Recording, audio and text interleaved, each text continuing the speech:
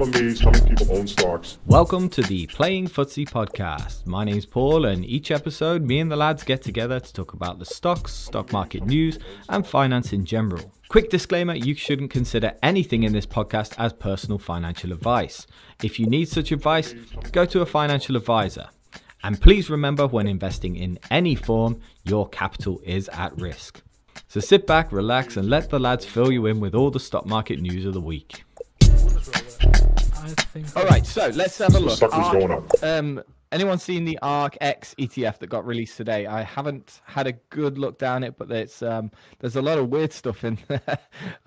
Anyone got it up in front of them so they can just read out what ARK are putting into? This is the ARK Space ETF. Anyone got it? Go on, Steve. Space. Okay. So going from biggest holding working downwards then.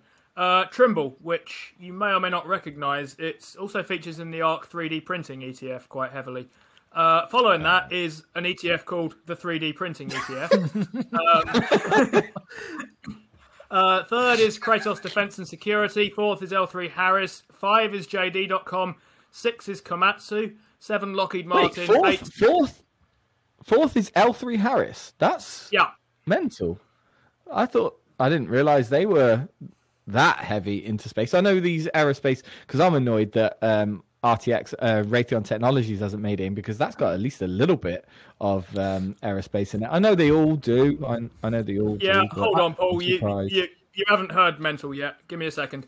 Where was I? 8 is communications. 9 is Thales. 10 is everyone's favourite Boeing. 11 Nvidia. 12 Spirit Aerosystems. After that, we get to some highlights. 13 is Deere & Co. Space Tractors. Space Tractors, absolutely. 14 Amazon. 16 Google. These are some general highlights now. 19 Garmin, in case they get lost, presumably.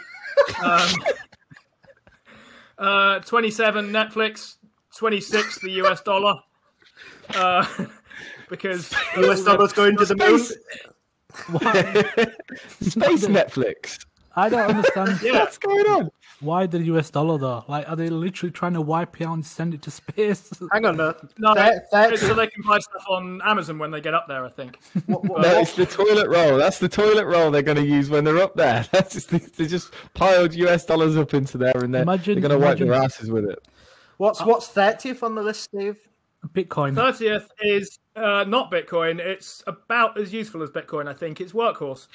No way they put Workhorse. I was surprised to see Workhorse. I think it's because of the the vans. They have the drones on the back.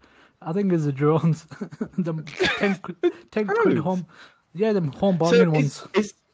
Is this specifically a space ETF, or is it a space and aerospace ETF? Space exploration and space innovation it is. But the other ones that were quite interesting was 36 was Meituan, I think is the pronunciation of it. I think that's a Chinese food delivery company. Yep. Yes, it is. Space food. I like the idea that there was quite a lot of like the SPAC investors were trying to front run the ETF because there's been quite a lot of SPACs that have gone into space. Well, they've ended up with the nearest position they've got is the 38th and the 39th, which is 0.73% each. So very tiny positions, really. So that's another loss for SPAC investors, I'm afraid. Jesus, because what are they going to do? What's Amazon? Are they trying to? Do they think that Blue Origin is going to be part of the Amazon thing, or what are they thinking there? What, space delivery, space Deliveroo? Just loads of guys in blue suits with little like fishbowl helmets delivering your McDonald's to Mars.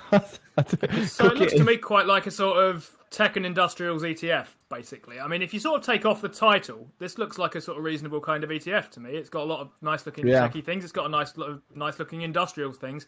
Sort of how you connect them all to space is beyond me, but I've never had much interest as a kind of investor on the space side of things. It looks sort of expensive and quite hard to really produce much on there. Obviously, there's massive upside if you can make it work, but that's how I kind of see this, I think, with quite a lot of cash available. Dollar at 26. What I find weird is, right, because they've been banging on about suborbital sectors and all sorts, and then you look at this ETF holdings and you think, hang on a minute, where's Netflix come from? Like, why? Yeah, I still want an explanation as to why Netflix is on there. I'm so weirded out. So it's like I feel the same. It's actually a pretty good ETF. There's a lot of value in there, and there's a lot of high growth as well. And I don't understand Netflix. I guess they're gonna want to watch something on the 3 years that it's gonna take to go over to Mars. Maybe I don't know, but you get Disney for that. Yeah, Disney will be much better.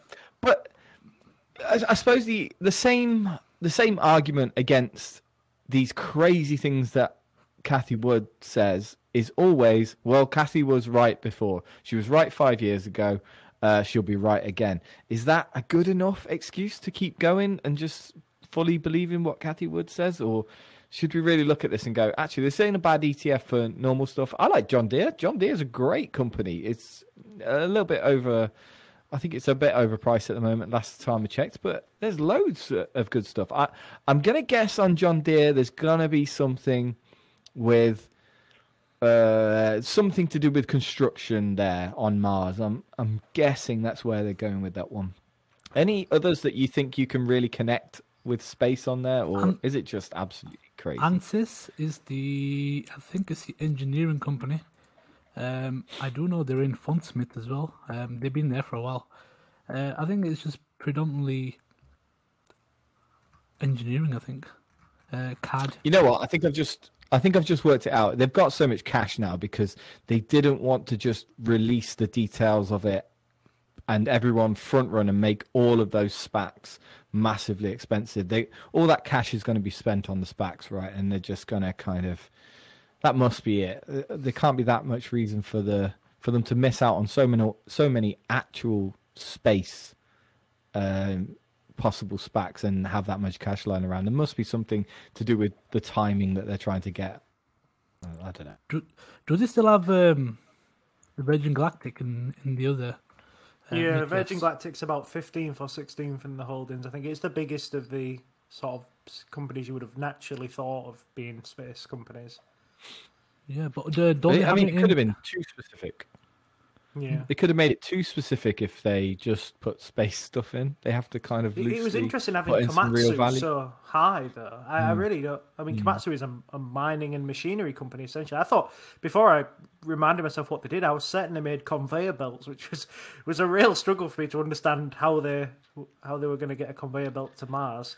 But there's a lot there though if you are considering the Elon Musk vision of what Mars is going to be like in the next 5 years, right? I get it. 3D printing, massive. I totally get that. I mean, it's another reason for Cathie Wood to try and push 3D printing, even though it failed so miserably before. There's still going to be a world of 3D printing, no doubt. And I can see that. I can see John Deere, like I said. I can see Komatsu. I can understand that they're going to want to have a look around for some minerals on Mars, and I don't know. So I'm trying to justify. I'm trying to be the pro here, but it's really hard to make sense of what's gone on in this ETF right now. Why workhorse? I don't know. I don't. It must be. I figure that's got something to do with the drones, is it? That's what I'm thinking. It must be something droney, right? It must be something to do with the drones, but it's certainly nothing else. Maybe it's just cheap at the moment. That's another reason they got in there quite quick because it's cheap. I don't know. There's not many. It just seems like there's not many satellite companies, is there, in this that I can see? Anyone else? No, exactly. Just coming back to the Netflix thing there. I was chatting to someone on the Discord beforehand, and I won't say his name in case this turns out to be a bad idea. But does Netflix have anything to do with any satellites as a streaming outfit? So no, yet. There definitely isn't any. Well, there definitely isn't any plans because they can barely afford to make TV shows at the moment. They're having to lump in $12 billion a year on new content because they're so far behind on good content. They need to spend that much, and they still run on the Amazon. I can't see them having any. They're barely free cash flow positive. I think they're going to be free cash flow positive at the end of this year, at the end of 2021. So. They haven't got time or money to spend on satellites or anything. I suppose could that be like be space education? Could they be doing space documentaries? Does that count? Does that count as enough to be in an ETF? I think you're right. We're going to grasp at any old straws here, really, aren't we? We're going to just. They did commission Lost in Space, didn't they? So maybe it's because the ARKs like that show. I actually watched the first 10, 15 minutes of Lost in Space and then got really bored. I'm with you there. I think it's because Netflix has less buffering time as well. I think if we're depending on Prime, I think they'll be in Mars before anything comes up. There's a couple of industrials on there that I was wanting to see on there. Where's Otis? I mean, surely the first thing you need is a big elevator that goes up to space to take you up. You just go to shove out any old thing these days, like where's McDonald's? We're going to need to eat cheeseburgers on Mars, surely. Come on, if you're telling me Komatsu is a space company, then I want Otis. I want McDonald's. Where's Kellogg's? Right. Right. I'm gonna move this. Well, actually, Kellogg's. I can see dried food. I can definitely see that dry, horrible. Highest quality dried food. Hang on, wasn't it Ricicles? They used to have a Martian on the front of the page, so they should be. There's an astronaut on the front of them. They did, yes, they did. Highest quality, reasonably priced, sprayed with vitamins. Very good for your children. Everyone buy your Kellogg's things. May or may not hold quite a lot of shares in that. That's how Steve likes his food, sprayed with vitamins. I like number 5. What's number 5? Number 5 is JD.com. It's a very... No, but JD is right. You know, it is an e-commerce play. But the thing is, they've got a lot of robotics. Their entire warehouses are literally just robots moving around and doing stuff. There's less humans. And do they make them themselves? Because I don't know a lot about JD.com. Believe I know they it's got good do. prospects. I think they do. Yeah, I think that's the unique part. I think they do. Because last time I checked, because I watched a few videos and they were just saying, "Oh, we've done this. We made this robot do this," and totally automated the entire warehouse. I think more Zach, than why is Pinterest not in there? Why is Pinterest not in this? Because I'm sure you can justify it.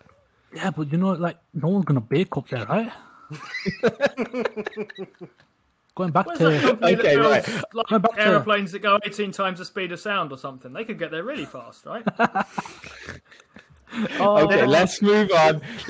Because before this gets silly and we start talking about Ariana stuff again. Right. So before this gets silly, you said. Right. So this week has been another up and down week for everybody. My portfolio, I get to sit here. I can't believe value gets to brag at the minute. 2021 is the year of value bragging. My portfolio is nice and up. I've hit way over 23,000 now, so I'm very happy. I'm just waiting for it to all turn around. I'm not saying that this is the way it's going to be forever. I'm more than happy to admit that the dip might not keep dipping. But how's everyone else doing, and what is affecting the market in this way, and why am I doing so well and Zach and Steve are doing so terribly? Because you're boring, Paul. Yes. Is that what it Definitely. is? I think just do it. Boring boomer stocks for the win. You're buying 200-year-old companies, way outdated. I mean, I don't think it'll be too long until I see 23,000 again. I think the way it's going. I think tech in general is just going to get a hit for the next foreseeable weeks. But that's all right, though, because you remember ISA season's coming around, and I have a boatload of cash to buy my favourite stocks at a discount. All right, Warren Buffett. Yeah, I know. Sitting on the sidelines there. So there could be, the way I've got it, and you can add to these if you think there's any more. The way I see it is the thing that's been affecting the market probably over the last month. We've got number one, we've got, let's talk about the canal. We'll talk about the canal in a minute because this is one of Zach's favourite things. And we've all seen the memes. We've got retail investors probably getting bored coming out. There was a good article on that. I'll try and put that up in a second. And also the treasury yield is rearing its head again. I will check at what the treasury yield is at the moment. God, that was hard to say, wasn't it? How did that come out like that? I'll have a look in a second at what it is, but who wants to go first? What's been affecting the markets this week, and how much of these things have been making it worse for growth rather than value, or stocks versus bonds? What's been going on? I think it's impossible to really know. I really dislike the fact that when something goes down, we have to have a reason for it. But I think that the Treasury yield is sort of important. But I think at the moment, I think we're going to talk about retail disinterest a bit later on. But they're all sort of interlinked. Is that everybody loves the stock market when you're making money. Everybody loves logging in and seeing £200, £500 green. 100% it's 200%, but red is a different thing. Logging in to see red, and you're also told to turn your, when you see red, just turn your account off and go look another day, and that sort of leads to you doing other things, which sort of leads to disinterest. But a Treasury yield is what it is. I still don't see the marry up between earning 1.6% in a bond and a stock that was climbing 10% a day is now in reverse. I just don't see that. I think they're just convenient marries together, which don't seem to make any sense. I mean, yeah, further grist to your mill here, Steve. I mean, I was reading an article towards the end of last week, so it's Monday now. I was reading this on Friday, that was saying that, look, the yield on the 10-year Treasury has been moving up and down a little bit, and initially tech was roughly moving in opposite directions to that. As you might expect for sort of fairly expensive stocks, they move inverse to the bond yield. But more recently, there was just a little bit of a slip towards the end of the week on the yield on the 10-year Treasury, and tech didn't really respond. It didn't really surge in the way that it was kind of theoretically kind of meant to here, which just suggests they might be sort of slipping out of sync a little bit. And if a dropping yield doesn't kind of galvanise tech stocks, maybe it's something else that's really moving things around here. Yeah, I think for somebody who would be looking at and staring at the markets constantly and constantly worried about their money, like smart money, for example, I can see that there is a big cocktail of things here to be worried about. And I can understand that, inflation. There was the block selling on Friday by Goldman Sachs. Yeah, that's in my... Yeah, so they sold about 10 billion off of real high quality Chinese stocks, I believe. So and that did a number on my emerging markets ETF, which is a bit of a shame. But so to the smart money, I can see it. I can see there's a lot of things to be sort of worried about. And if you're dumb money like me, I can understand that, you're seeing these companies getting out and you're going, like you say, you see the red's there. And at that point, when you start seeing your account in real red, and some people are, I've seen it on the Discord. I think we've all seen it on Reddit. There's people that are really like 30, 40% in the red now because they simply bought right at the big highs. It's very hard to watch that, and it really sorts the men from the boys, really. It sorts the weak hands from the diamond hands, and you've really got to have understood once you've got into the investment that you're in it for the long haul, not just, writing on Reddit, yeah, man, I'm in it for the long haul. This has now become a long hold. I'm sure it's going to go well in the future. This company's going to be amazing in the future. They're not all going to be amazing in the future. Some of them will go bust, and it will simply be because they've got no equity left. And I'm not sure people know that, and I'm not sure people realize that it took Netflix 15 years to just get off the ground. And in that time, people were really selling. People were really worried. There were moments in those 15 years where the stock went down 50%. I think I remember Scott Galloway saying that he sold Netflix at something like $15 as a tax loss, and it's his biggest mistake ever. Yeah. And I don't know if some of the retail investors that got in last March really understand what 15 years feels like. I think that's the same with Brian Feroldi, isn't it? He sold Dexcom at $4, I think he said. And Dexcom's now about $440. So that he calls that his biggest loss, but he just didn't see a future for it. And I think there's times when you can see that, and companies do hit.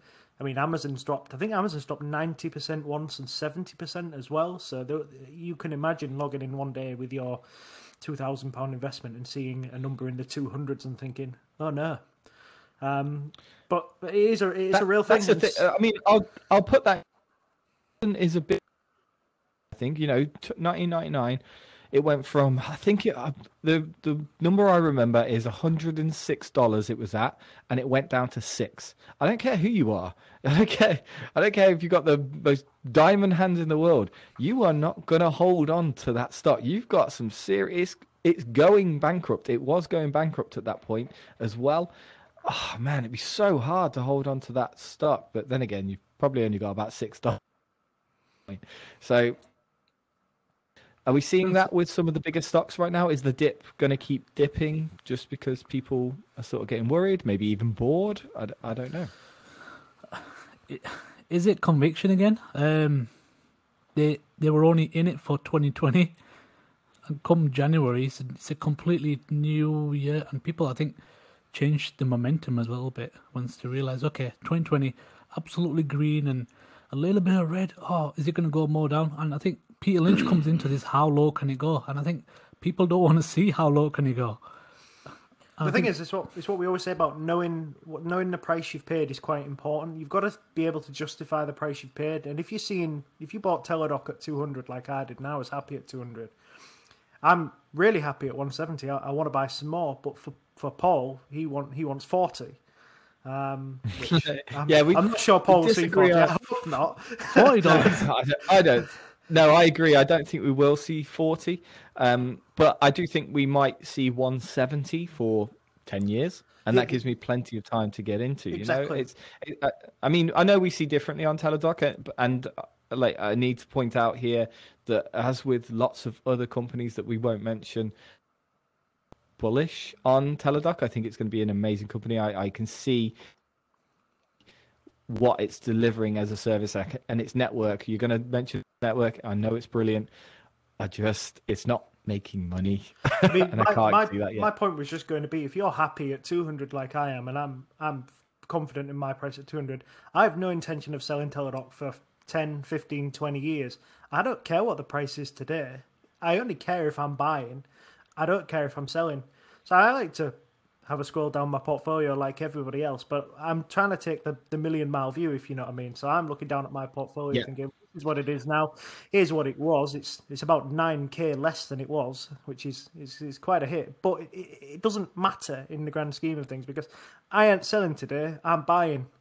So that makes no difference. I agree with you completely on that. I agree with you completely on that. If you eventually think that Teladoc has I can't remember what it is. Is it like 40 billion at the moment, or is it 18 billion? There's so many market caps that have gone through. It was 36 billion at 240, so it'll be a lot less than that now. Yeah, so like you see it that if you think it's going to be 50 billion, if you think it's going to be 70 billion, eventually, of course, you've got to hold. What I'm worried about at the moment is that if people understand that, there's been a lot of people that have got into the markets recently. Do they what it feels like to go down to 10 billion and then eventually back up to this? I mean, even with, dare we say it, Tesla, like, do they really understand what that what that feeling's going to be like? I don't think they do, but I mean, one of the things that I'm looking for, and I'm not sure if it's happening now, and I'm not sure if it's going to happen exactly when in the future, and I don't have a particular plan for stuff I intend to do when this happens, but I am looking for a large class of retail investors to get the word that all three of you have said, which is bored, basically. Because think about where all the kind of retail money flooded into the markets. It flooded into the markets when there was nothing else to do. There's no sports betting, there's no anything like that that's exciting to kind of keep your eye on. So even if there's not a massive drop on anything, people who have just entered markets and thinking, this is fine, I'll go along at sort of 70, 100, 300% a year or something, buying small caps and the like, they won't. They'll get stuck. They may or may not take massive hits. But it also feels to me like there's a certain sense of kind of anything in life that the more energy and the more attention and the more enthusiasm you plough into it at the start, the quicker your interest just falls off a cliff. And I think that's happening a little bit with things like some of the ARK ETFs. They wax and wane quite quickly. I'm not saying Cathy Wood will care about that particularly. Her time will come again, probably not very far away. But with everything, if you start off too fast and you set out at an unmanageable pace you just burn out and you get bored and you lose interest and your portfolio will be where it is. But I am expecting a large chunk of retail money to, as things gradually reopen, as sports comes back, just to get fed up of stocks out of boredom, basically. The sad fact of that is that as investors is exactly what we want, because when the retail money floods out of stocks, it will flood into companies. They'll be buying products. They'll become consumers again, and that will improve earnings. And the sad fact of that is, as much as we want everybody to be financially independent and and learn to invest because we think it's great, it's the best thing for the future, is we also need you to go and buy some Coke and Apple products. Cocoa Pops. I was going to say Cocoa Pops. Stop stabbing yourself. Buy some Cocoa Pops. Coke is in the drink, please. Well, yeah, I wanted to touch on that because that's a really good point to add here. Is there any guilt with you guys on something like that? Because I mentioned the secret savers in this in the last video. I think it was released today, and we're talking about, okay, so once everything opens, I think something opened today, didn't it? On lockdown, I don't know the difference between lockdown and not lockdown. By the way, it's the garden opened, did it? It was like 6 people outdoors or something. I think it, as I remember, it makes no difference all the time, and like I've got no life anyway. But okay, so everything's going to start opening up again. Some people have put a lot of money, like secret saving, into cash ISAs, and some people have got it into investments. Is that money going to look pretty tasty these days once we can start flying to America and flying to Europe? Everyone's going to go on that little bit more expensive holiday, and perhaps Rishi is going to bring in some incentives to make you go out. What was the last incentive called? Rishi's Dishes. Out to help out? The last one was Rishi's called... Rishi's Dishes.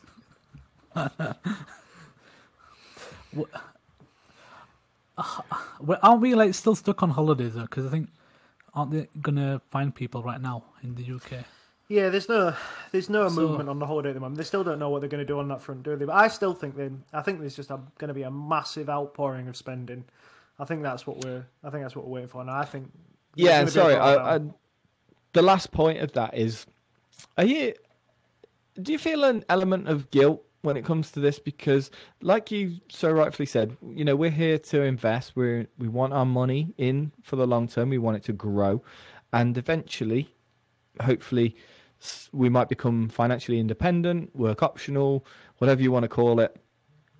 It means that other people need to not. It means that the majority of other people need to fail at that fact. It means that some people need to work till they're 70 or, God forbid, even 80, right?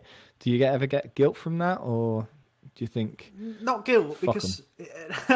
No, not guilt, because I don't think we're not responsible for other people's finances. In much in the same vein that if they come on the Discord and they ask a question and we can answer it, we'll do that for them. But it's not up for us to dictate how they spend. So I don't feel like you can be guilty or even feel marginally responsible for that. It is a sad fact of the market that we need consumers to have investors. But I can't help them if that's not what they want to do. Yeah, I do struggle with it. Go on. Sorry, I've never thought of this in the way that you kind of positioned it, because it's the same concept where you sell high, someone else buys high, and then it drops, and then do you feel sorry for them? No, like you wouldn't at the time. But all you'll do is, oh yeah, I sold high, and then you tell everyone in Discord, but you would never think. You would never. Some poor kid with his Asda carrier bags absolutely full of Argo blockchain. Yeah, I think we've actually spoken about this quite a few times, of the greater fool theory. I do not like it. I don't like buying companies with the idea that someone just has to buy it for more expensive than me. So I'm a big advocate of yield, and to a point, I do kind of feel a little bit guilty about. I mean, I'm not in McDonald's anymore, but in order for McDonald's to succeed and continue paying out dividends, and well, it doesn't grow very well anymore, but for that to happen, a lot of poor families do need to get obese and things. So I do think about that sort of thing sometimes. I mean, like you say, it's personal choices, isn't it? And we shouldn't really be responsible for choices. But on the other hand, I do think a lot of it is about poor education and poor advertising standards and things like that. Maybe that if they didn't consume so much, maybe they would become more financially independent. The thing about that is, if that does bother you and it does make you feel guilty, then look into ESG investing. ESG investing, economic social good investing, is using the power of the investor to make businesses make changes for the better. So if you worry about McDonald's serving crap food to poor people and making them obese, which is a genuine concern, get on the board, get your vote on McDonald's, force them to group together, force them to make better quality food, force them to make better nutritional food. And if that's the way you want to invest. I mean, I found that, because I've been investing the longest here, and I've found that the general gist of investing is you've got to throw all of your morals out of the window. You can't say, like, if tobacco is the hot thing and you don't invest in it, you miss out on a huge return. If gin is selling like crazy, you want to be in a gin company. The sad fact of investing is that, like, you really have just got to completely forget about. I mean, I vote Green Party, for God's sake, but I've got to, like, completely throw my morals out the window, and I've got to back pharma companies in America. I've got to back, and it really is about the company. It's got nothing to do with the morals, as far as I'm concerned. You've got to just completely keep it blinkered on the company, the story. Forget about the rest. You can back the cow. I'm saying this as an investor in companies like BAE and Boeing. Raytheon Technologies. Yeah, anything like that. I understand. I understand. I'm not a full ESG. Well, I'm not even close to an ESG investor. Oil as well. I'm coming out of those and I'm moving into more sectors that I think. But those sectors are eventually going to trample people as well. Tesla hasn't got to where it was without crushing a few cars, and I'm sure that FSD is going to hurt a lot more people as it comes to fruition. It won't be their fault. I'm sure it won't. But you've got to blinky yourself and not really think about things. Zach, what you got on the Suez Canal? Because this has been a big story for you. An insider on this one, haven't you? So Suez Canal, a lot of people don't understand the stocks that they're in. A lot of these companies export and import, and a lot of it is added costs. The more problems we have with the shipping lines, etc., the more expensive it becomes for companies to buy containers. And I jumped on that a little bit too quick. We're talking right now about the Evergreen or the Evergiven. I don't actually know what the real name is. Evergiven is the ship's name, and Evergreen is the infamous company. Okay, right. That makes sense. Because it's confused me, because I've been looking at the news and they keep saying Evergiven. I'm like, it says Evergreen on the side. Yeah. I think how boat names work. Evidently not. I think that was new to me. I think it confused a lot of people, because obviously, like you said, that on the side of the ship in massive, it just says Evergiven, and you're thinking, is there some sort of silent letters here going on? No. Yeah. But okay. This has been a meme, like a meme generation system. That picture of the boat and the tractor on the side, drawing a penis before he actually went into the canal as well. Did you see that? Oh yes, yeah. I saw the ship. The ship had to draw a penis and then went on its GPS signal. That was absolutely. The digger. The digger's got on a Twitter account, a bit like Parik, and it's actually hilarious. It's bio just says, "I'm trying my best." I think today. I think I got some news. Has this affected any stocks in particular? The fact that it might have. Oil. I think Steve W was going to get into oil there, because I think there was some changes in the price. I think I've got some numbers here. We have, I think it dropped down to $60 for Brent crude, and then it kind of picked up again back to 65. But I mean, when it initially happened in last Tuesday, it did shoot oil price up only because of the backlogs of energy shipments built up, because there was a lot of vessels behind the Evergiven, that were just full of barrels, I guess. But Right. I mean, ultimately, other than oil, I guess the kind of the generalized viewpoint is that it was generally bad for most businesses, especially smaller companies who were doing sharing containers. So it wasn't a case of it being affected for, say, for example, B&Q or Kingfisher, only because they kind of pre-plan well before 3 months. Usually, so it wouldn't have really affected them, but it would have affected, say, for example. So they've got. Are you saying they've got an inventory of? Yes, yeah. Stock So so last them 3 months. So most big companies, say for example, Home Bargains or B&M, they'll have up to about 3 months worth of stock in their warehouses. So it won't really affect them. It'll affect, say for example, Dave's apparel company who brings in a certain number of shipments every week. Made to order stuff. Yeah, I get you. What's actually on the boat? Does anybody know what's on the boat itself? Because it's a big old boat, isn't it? The company that I work for, it's a freight company, and we have tents on there. So we have tents, mountain boots, and all sorts. And I think a lot of companies in the UK, I read today as well, they had. There were forklift trucks on there as well. On that, it's a big boat. I imagine it's got some homeless people on it, some asylum seekers. It's got. I mean, sorry. Here's the thing, though. Steve W is just appalled at that joke. Completely appalled. The thing was, we had live animals on there. I don't understand where they're going, but they had to be on there for a week, and I'm hoping they got fed. So the thing is, the reason why it was such a big issue, to be fair, it wasn't that big of an issue because it lasted for a week. But it could have been because we've already had kind of a shortage of containers.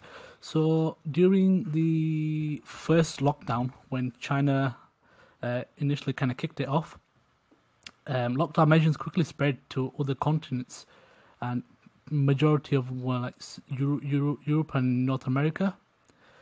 And it was North America that kind of screwed everything up, because Trump at the time was saying they were okay, and coronavirus is never going to reach them because there's a massive ocean in between, and containers on the water were still heading in. I mean, there were companies still open in America, and they were still accepting these containers. So as the factories closed temporarily, these had to be stopped at the port. So you've now got this massive pile-up of containers at the port. And they're all empty. They're all completely empty. No, they were full. These were full. Oh, right.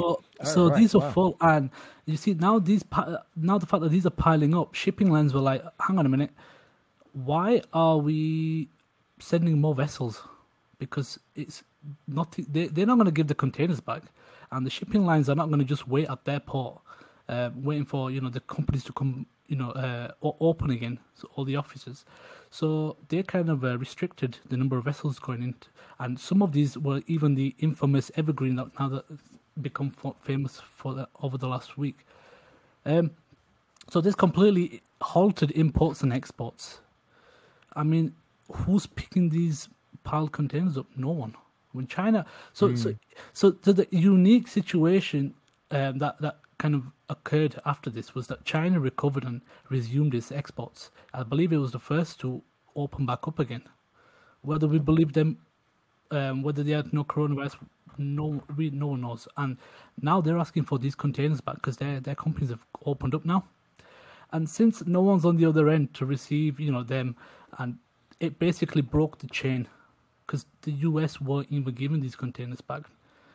So going back to the Evergreen, what are the implications? I mean, oil shot up, as we know.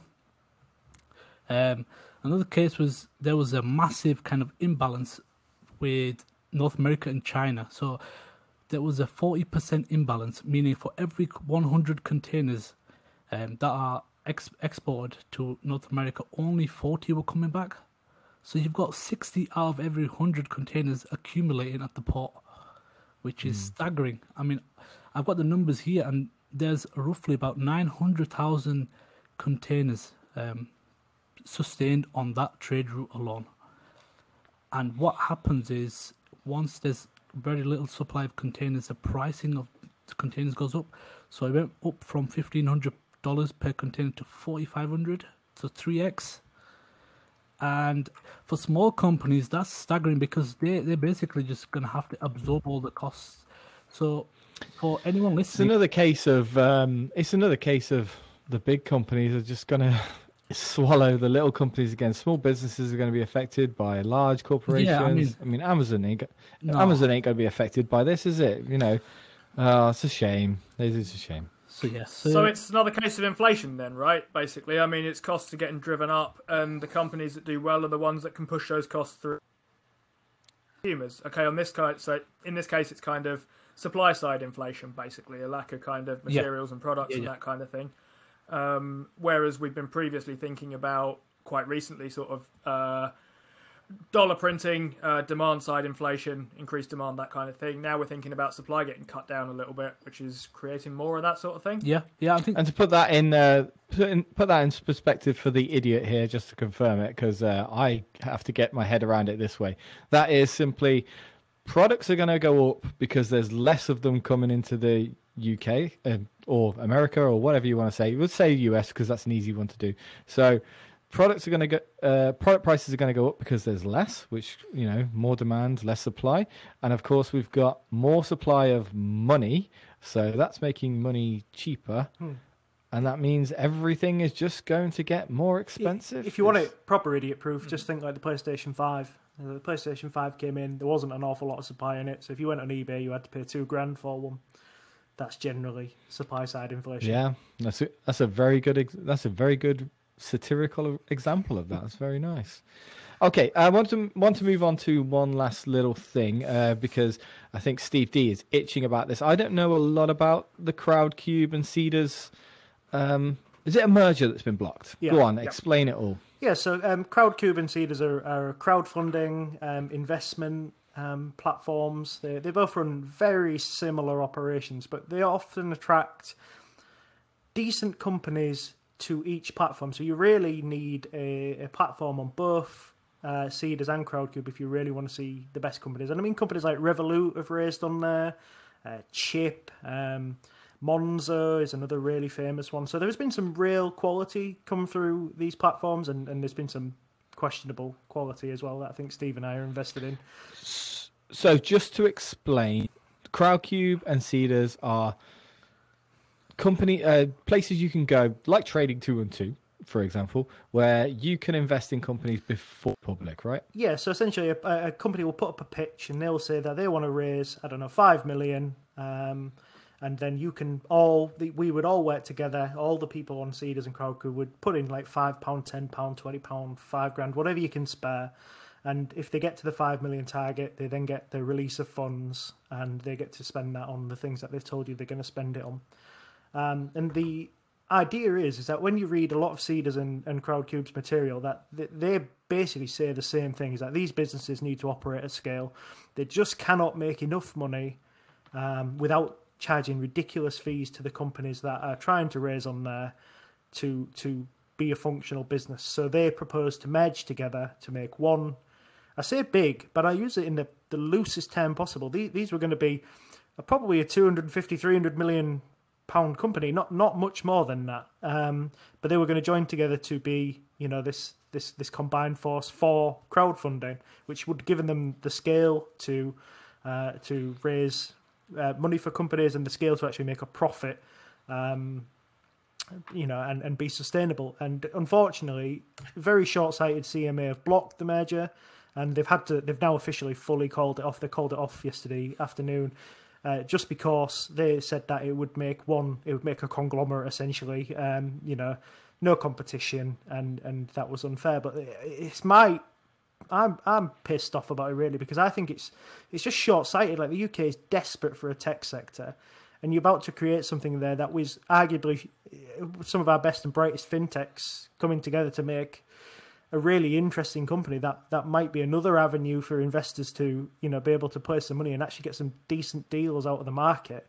And it's been blocked for the reason which just seems like... I mean, we're not talking about Amazon merging with Shopify here, do you know what I mean? Or Amazon and Google merging. We're talking about two smallish companies merging together for the... Go on, Steve, I can see you itching. Yeah, in there's two things there, I guess. One is this is in the same week that Canadian Pacific Railroad, so basically a monopoly, is acquiring Kansas City Southern. So another basic monopoly here. That's fine. Two small fintechs merging together is apparently not. That strikes me as, quite short-sighted. I mean, this is also another thing that kind of bears out your point here is that Deliveroo IPO, UK financial regulations, which in fairness, I think Rishi Sunak is attempting to do something about, partly because he thinks he has to, partly because it's generally a good idea. I think Deliveroo, when it IPOs, is FTSE ineligible. Two separate classes of shares. It has owner shares, which basically have significantly more voting rights, which means that their CEO can not get overrun by a hostile takeover here. But that makes them FTSE ineligible. So think Google, different classes of shares and that kind of thing. These kind of things these are the kind of things that get the UK a bad name with these kind of things. It's very textbook, because it just goes and says, okay, over 25% of market share. Okay, you're not gonna kind of combine together. I don't think they put much effort into this if you think about it. All he said was, okay, it's going to cause a havoc with the market kind of forces. I think they said it's going to be obviously too monopolistic. But are there any competitors? And this is based on just like, and this is based on, so this is based on just sort of arbitrary numbers that they've put in, like they're going to cross 25%, the 25%. I think it was too easy for them because there was. Is there any competitors to these guys? Not when they merge. There is. I think there's an angel investing site, but you need a lot of money to invest in. I think it's 25,000 in investment. So I think the fact that there's hardly any competition as well, I think it just makes them so much easier for them to kind of just say, okay, no. But this is it. This is why Kazoo has announced today that it's merging with AJAX. It's going straight to the Nasdaq. This is why Arrival went straight to the Nasdaq. I mean, what do we want? Do we want to have Shell, Legal and General, more banks, fucking Aviva, or do we want to have all these fintechs? I mean, what Monzo? I mean, are you saying if somebody offered Monzo a SPAC to go and list on the Nasdaq, they would go and do it? And we need companies like this to refresh the FTSE. The FTSE is a boring ass crap. Do you think they haven't been? Do you think they haven't been approached by a SPAC? They must have been approached by a SPAC, right? I think so. Monzo? But I think the money that Monzo only seems to raise like 20 or 30 million at a time. The money in these SPACs at the moment is like 300, 400, 500 million. So I think that would easily get Monzo through to profitability. So I'd be amazed if they haven't been approached. But because these guys raise what money in a day and everything. It tells money in an hour, don't they? Oh yeah, hour. Sorry, not day. Because I remember there was quite a few rounds as well. I think I was on the second round. Mm-hmm. But yeah, no chance. Yeah. But yeah, it is. So has Crowdcube got much competition abroad? Has it got much over there? I think Cedars is seen as more of like the EU equivalent. So Cedars does a lot more sort of EU-y companies, where Crowdcube seems to be a lot more UK focused. That's not strict rules, but that's how I would visualize them. But for instance, like Cedars got Sono Motors on the EV company from Germany, I think it is, with the solar panels on the car and the broccoli in the dash.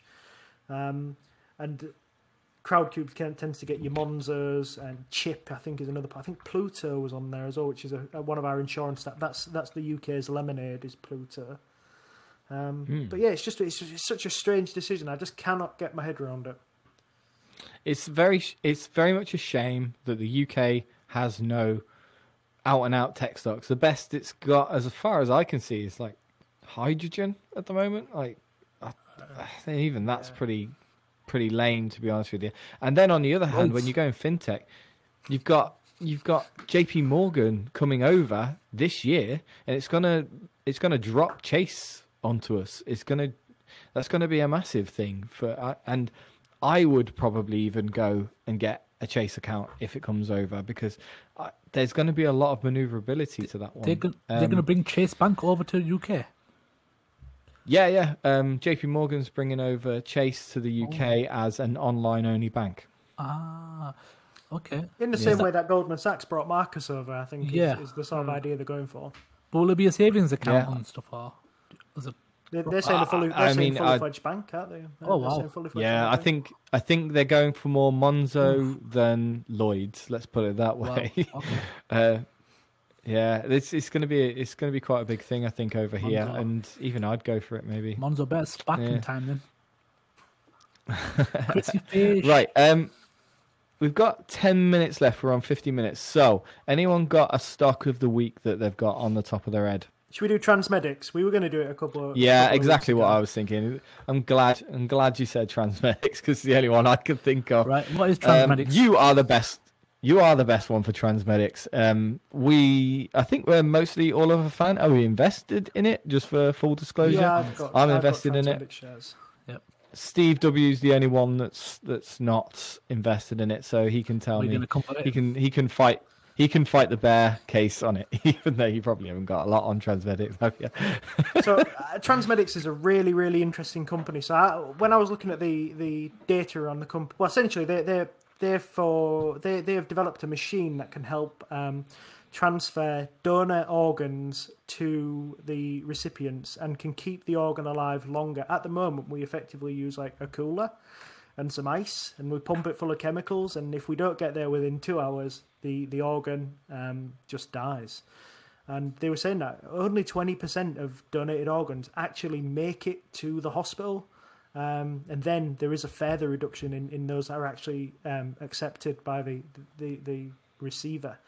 This is horrible. The way, just for the purpose of people on the podcast, Paul has loaded up the Transmedics website, and it's probably the goriest website you'll ever see. And if you want to see a heart beating outside of a body, be my guest. It's awful. Let's try and get it loaded. But yeah, so they already have FDA approval for the. Is it the lung system they have FDA approval for? Yep. Yeah. So and they've got the lung system and the liver system due to be hopefully approved soon. But essentially, the system can keep the organ alive for 10 hours, which greatly increases the radius in which that they can travel in order to get to a receiver and obviously keep the organ alive. They can monitor the organ. They can check its vital signs. They effectively keep it working like an organ outside of the body. It really is a fantastic system to look at. It's actually got a low. I think it's under $1 billion market cap still as well at the moment. We are talking about a small company here, risky small company. Risk of execution. But yeah. Yeah, and anecdotally, because I can provide a lot on this. You'd be surprised. I shouldn't go into too much detail here, and I definitely don't want to. I don't want any dark humor on this one. So the filter is coming up. I'm trying to say the right thing here, but we, as paramedic, we do get a lot of people to hospital whose heart is beating, but we know they're not going to survive and they're going to get called. So, and I've seen them. I've seen them immediately try and get these organs out, and they know they've only got a 4 to 5 hour window to get them to the patient and things. So this is a massive, massive company that, if you're thinking ESG, and one thing I do hear on all the YouTube channels, when you see, oh my God, 10x stock, this is going to be amazing. Whenever you see any of those, they always follow it up with, what sort of stock is going to, invest in stocks that are going to really change the world and really do good and better things. And so far, and I have gone as deep as I could into this stock within reason, and I can't find anything other than a dialysis machine that does this better. Essentially, like you said, where the next best thing is some ice and a cooler and a lot of diesel. So when you're investing in these companies, if you're going for really speculative stocks, which Transmedics is, like you say, it's only $1 billion market cap, and it's definitely not profitable yet. Well, I'm sure you'll get to the profitability of that in a minute. But this is a company that could really change a lot of lives, I think, and that's why I'm in it. This is very speculative for me, but I think it's a company that I can see the benefit of as someone with lots of transplant patients in the family as well. So, yeah, like you said, the business-wise, you've got to cut yourself off. We've got to blinker ourselves and say, okay, it's a great company, but it's got to earn some money. It's got to earn me some money. I've got to find a greater fool, maybe, or eventually it's got to pay a yield. We've had arguments about that in the past. But how's this company going to make money? How does Transmedics bring it to the... It makes money in two ways. It's really interesting. So it sells the machine itself, although it looks like the margin on the machine itself is quite low. It only seems to be about 10 or 15%. But where they actually make their major margin is on the sort of all Gillette blade and model sort of ratio. So they will sell you the machine at pretty cheap prices, but every time you transport an organ, you will have to replace the chemicals that are used in the machine, and you'll also have to replace the filters. So yeah, that's really the model they're using. It's sort of a recurring revenue machine transplant as a service kind of thing. Yeah, and we've got this here that it's the details that it changes, because I haven't got what it changes it to, but in reality these days, only 2 out of 10 lungs are ever used, only 3 out of 10 hearts are ever used, and this is in the cooler system, but they've made it to like a 90% ratio here, where only 1 in 10 are not being used, which is quite a big thing, and it shows you your picnic cooler box. Remember when you were a kid and your mum used to drag that out when you went to the beach or something with your sandwiches in? That is basically how we carry hearts these days around to get them into people, and naturally only 30% of them actually make it there. So I think this is I think I don't do speculative very often, and I think this one has got more emotion in it for me than proper value investing ideas. But I can't say any more than that. I really like it. Zach, are you in it? I'm in it for the similar reasons, because it's almost a feel-good stock. I know we once joked about, okay, it doesn't matter how much we put in, at least we're doing humanity a service. Yeah. But I mean, it is... Maybe... Sorry, I was going to say it is. No, Steve can get onto it in a second, because I'm curious as to what he's thinking. It is $1 billion, sub $1 billion dollar, and I think they have got kind of a pathway to profitability as well, and they've got a strong team behind them who know what they're doing. I think they're only prioritizing the organs that have low kind of shelf life outside of the body, so they understand what they're doing and where the market is. And I think the segment that they're trying to kind of disrupt, in a sense, is something that is favourable, because there's a strong team behind.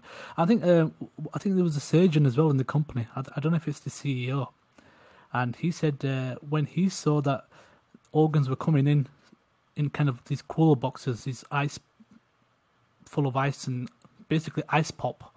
Imagine loads of ice pops and you got an organ in there. He was disgusted, and he said, I'm going to change this. I think that's how he founded the company. But it's just like it's just sort of common sense, isn't it? You think to yourself, like, if you was transporting a heart, would you sooner have it beating and functioning in a machine, or would you sooner have it on near 0 degrees and pumped full of chemicals? I think one is the more natural way of transporting. It seems like almost like common sense, but I always sort of fear common sense in the same way.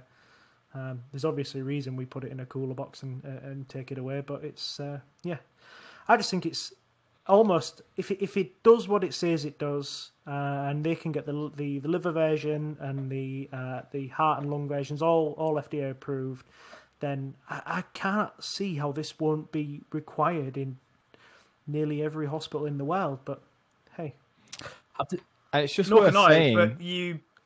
Just before, sorry, I'm going to jump in there, Steve W, because just before you piss all over our chips, because I just want to make one big point here, and just say that this company is already out there. If you go to their website, you can see exactly where they are in locations all around the world, and they've got a significant amount in Europe. Particularly, I would totally expect it in Germany and Italy, because those sort of places. One in Kazakhstan. That just I have no idea why that's there.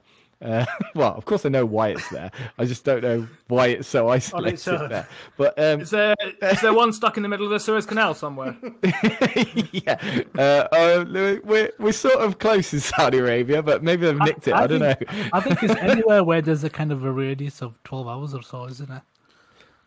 Yeah, but just to point out that this, like, they've got them all over the world, and in the UK in the UK specifically, we've got 4. We've got one in London, one in Cambridge. Oh, so you're one of you guys is going to be pretty lucky there. One in the QE, which I am silently trying to get a look at, and one in Manchester as well. So this, we've got a lot of locations. This thing is already out there. It's a real product, which is a lot to say for a lot of new startup companies these days. It has a real product that is being used already, and I'm hoping, and it's a real product that I think is going to change the world. Go for it, Steve W. You've got the last word, I think. So I quite like a lot of these kind of healthcare companies. When I look at sort of them, and I look at, there's loads of good ones around. There's kind of NanoX look quite good. There's one that I quite like called Iradimed, who basically make medical devices, but they make ones that are non-magnetic, so you can put them in MRI machines, basically. And I think they have a kind of patent on that. The reason I don't kind of jump into these a bit more enthusiastically is because I feel wildly out of my depth making judgments about what might happen there. And Steve D ended his last thing with if. And there was quite a big bit of ifing in there. I mean, what kind of goes off in my head when I think about these sorts of companies is they are, to me, indistinguishable from Theranos, basically, which was a blood testing company that was eventually, because they had a really good product, but not loads of really good products. And they kind of got started, but then they kind of wound themselves down. And that, to me, looks like a risk that I'm not in a position to judge, which is what puts me out of these kind of things. So that's the reason you 3 are in and I'm not, and it's just that I don't feel qualified to evaluate this kind of thing. Totally and I suspect agree. that it looks like there's loads of these really good things, but something's going to go wrong somewhere, and I don't know whether it's this one. And knowing my luck, it will be the damn one that I pick. Totally agree. This will highlight that this is a totally speculative it's a moonshot play. Yeah, it definitely is. And you need to be aware of that. And we have all determined our own risk as part of our portfolio too. I mean, I haven't got 1 million in it. Well, I haven't got 1 million anyway, but I've got a couple of £100 in it just to, get us over the line. Just a touch on Theranos there. Latest news on Theranos. Elizabeth Holmes. Someone nod and tell me that was her name, Elizabeth Holmes. She still hasn't been trialed for that. She's on trial for that, and she's had it delayed now because she got pregnant. Conveniently got pregnant, and that means her trial's been delayed 2 years now. Yeah, but you can't be put on trial if you're pregnant. Yeah, you can't be put on trial if you're pregnant. So that trial's now going to be delayed for 2 years, I believe. So we'll end it there on that lovely highlight of a note of a small bit of the US law system there. Thank you very much for watching, guys. This has been another hour, and hopefully we've had some real positive comments recently, and thank you so much to everybody who's listening and watching. I think a lot more people are listening now, which is what we really wanted. We want to see, I haven't looked at the stats myself, but that sounds really good. If you enjoyed it, please leave a 5-star review on the whatever podcast system you're listening to. This will be on Apple Podcasts, Audible, Chromecast, and Google Podcasts is what the official thing is called, not Chromecast, and the other one, Spotify. That's it. Spotify. Yeah, and also thank you so much for leave a like, subscribe, and a comment or a question or anything you want to talk about on the YouTube version of the podcast. And once again, thank you very much for listening, and we'll see you next week. Thank you all.